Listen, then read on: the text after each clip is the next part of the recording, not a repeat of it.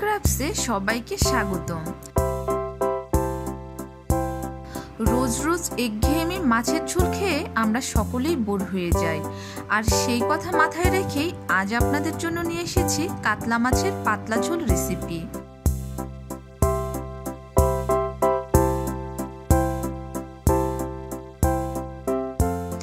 এই রেসিপিটা করা খুবই সহজ এবং খুব অল্প মশলায় রান্না করা যায়, তাই এই রেসিপিটি খুবই স্বাস্থ্যসম্মত।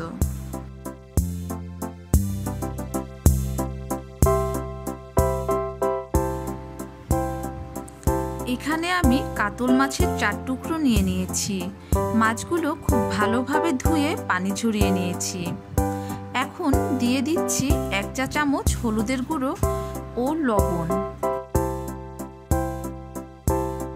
এখন মাছগুলো খুব ভালোভাবে মেখে রেখে দিব।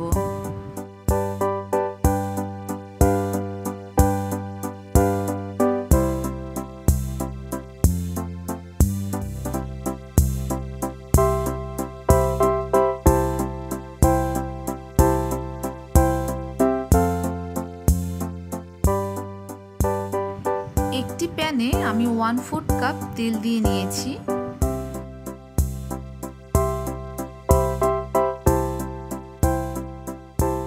তেলটা খুব ভালোভাবে গরম হলে মাছগুলো তেলে দিয়ে নেব।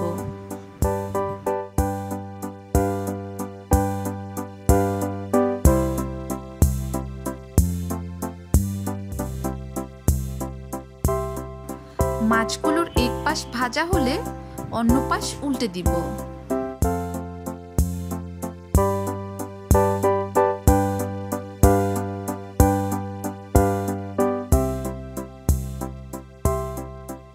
মাছগুলো ভাজা হয়ে গিয়েছে, এখন অন্য একটি পাত্রে উঠিয়ে নেব। মাছগুলো ঠিক এমন লাল করে ভেজে নিতে হবে। মাছ ভাজার এক্সট্রা তেলে পটলগুলো দিয়ে নিচ্ছি। দিয়ে দিচ্ছি 1/2 চা চামচ হলুদ গুঁড়ো ও 1/2 চা চামচ লবণ। এখন খুব ভালোভাবে পটলগুলো ভেজে নেব।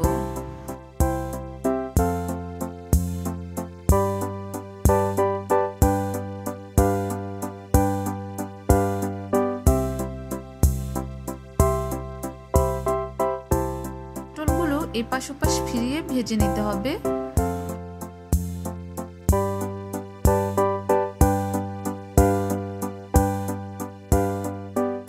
পটলগুলো ভাজা হয়ে গিয়েছে, এখন নামিয়ে নিচ্ছি। এখন ওই তেলেই আলুগুলো ভেজে নেব।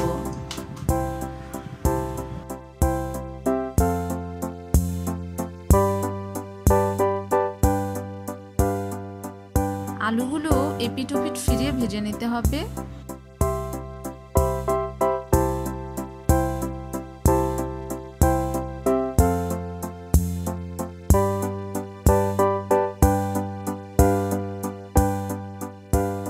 আলুগুলো ভাজা হয়ে গিয়েছে, এখন নামিয়ে নিচ্ছি।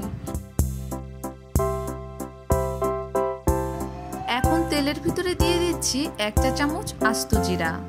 এই জিরাটা এখন ভালোভাবে ভেজে নেব। জিরা থেকে যখন একটি ঘ্রাণ বের হবে তখন দিয়ে দিব 1 চা চামচ হলুদের গুঁড়া আর 1 চা চামচ মরিচের গুঁড়ো। গুঁড়ো মশলা যেন পুড়ে না যায় তাই দিয়ে নেব সামান্য পানি। এখন মশলাটাকে সামান্য কষিয়ে নিয়ে ভেজে রাখা সবজিগুলো দিয়ে দিব।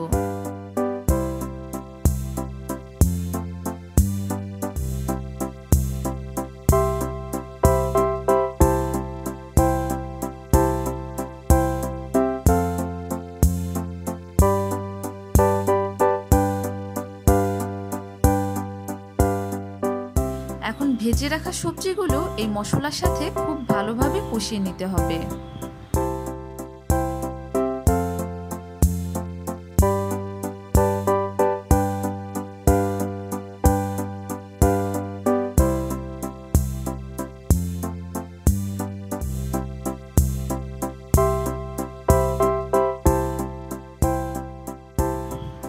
সবজির সাথে মশলা কষানো হয়ে গিয়েছে, এখন জল দিয়ে দিব। এই রেসিপিটা পাতলা ঝোল ঝোল হবে, তাই বেশি জল দিয়ে দিলাম। এখন আমি লবণটা চেক করে নেব। লবণটা একটু কম হয়েছে, তাই আমি আর একটু লবণ যোগ করছি।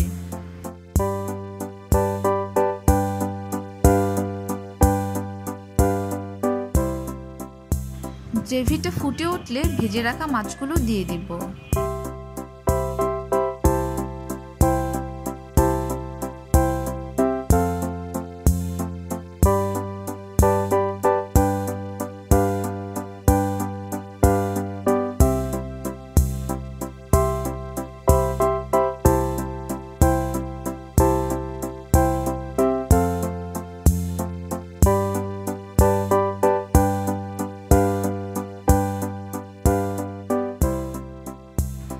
এখন দিয়ে দিচ্ছি 1 চা চামচ জিরার গুঁড়া ও 1 চা চামচ গরম মশলার গুঁড়া,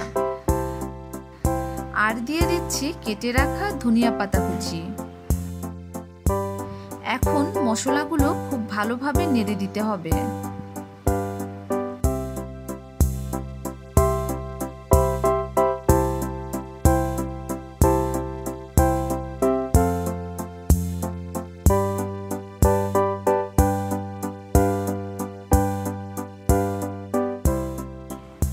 ঢেকে দিয়ে অপেক্ষা করব পুরোপুরি হয়ে যাওয়ার জন্য। ঝোলটাও টেনে এসেছে, আমাদের কাতলা মাছের পাতলা ঝোল একদম রেডি। ভীষণ ভালো লাগে এই ঝোলটা খেতে, বেশি সময়ও লাগে না রান্না করতে।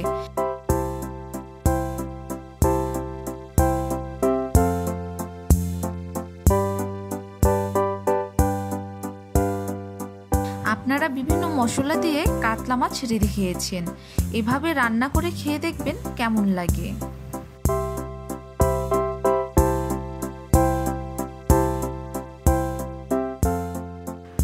আমার রেসিপিটি আজই বাসায় ট্রাই করুন এবং কমেন্ট করে জানান যে কেমন হলো।